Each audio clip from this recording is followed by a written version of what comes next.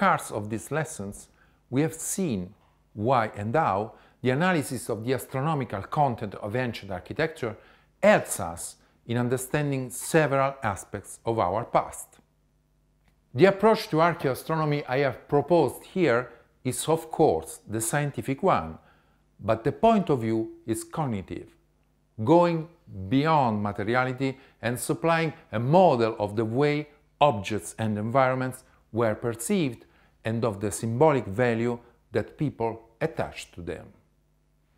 The specific focus of interest of archaeoastronomy is thus the perception and the contextualization of the celestial cycles in material objects through the use of astronomical alignments.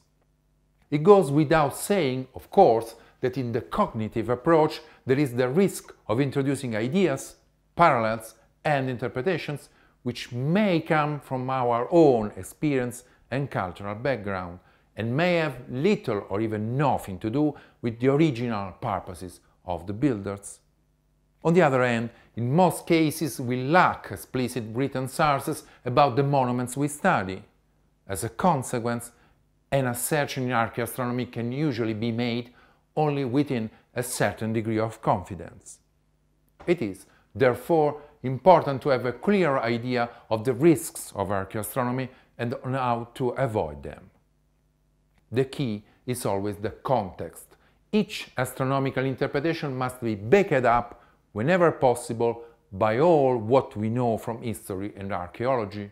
Further, we must avoid to select the experimental data in such a way as to favor an interpretation instead of another.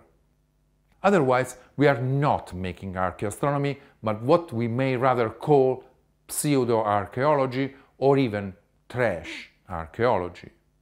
Be careful, therefore, because unfortunately the World Wide Web is plenty of such things.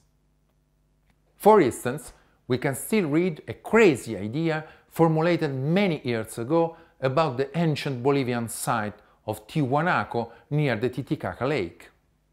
Tiwanaku is a wonderful place rich in megalithic constructions and well dated archaeologically to the 6th century AD.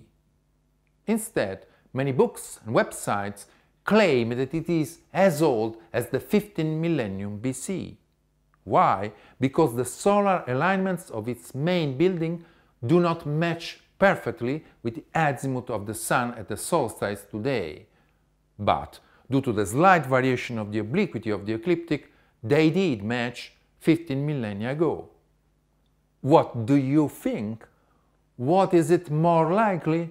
A slight error of alignment committed by the Tiwanaku architects or 15 millennia of error by the archaeologists? Score of other examples can be made. For instance, many try to identify the disposition of monuments on the ground as an image of suitably chosen constellations and suitably chosen stars of these constellations in the sky. This should have occurred for monuments built during centuries, such as the Egyptian pyramids, the Khmer temples of Angkor, or even the Gothic cathedrals of France, which are tens of kilometers afar from each other, without remembering that the Earth happens to be round and therefore the visible horizon is much limited. There is no cultural or archaeological proof whatsoever that the architects of all these works ever conceived such a kind of mapping of the sky. So far, so good for the risks of archaeoastronomy. However, if used with due caution, the potential of this discipline is really impressive, since uncountably many architectural masterpieces were linked to the sky, and the discovery of such links can help us in understanding the mind of their builders. Much research remains to be done in this field. A striking feature of archaeoastronomy is the possibility of rediscovering spectacular appointments, relating in particular to the Sun, which were fixed in ancient times and successively forgotten. This may help in promoting the site in question and is potentially very important for the dissemination of archaeoastronomy itself among the general public. In this sense, we can speak of astronomical value of cultural heritage or of astronomical heritage. To conclude then, putting together stars and stones following a strict scientific approach is a challenging but fascinating enterprise to which I would like to invite you all.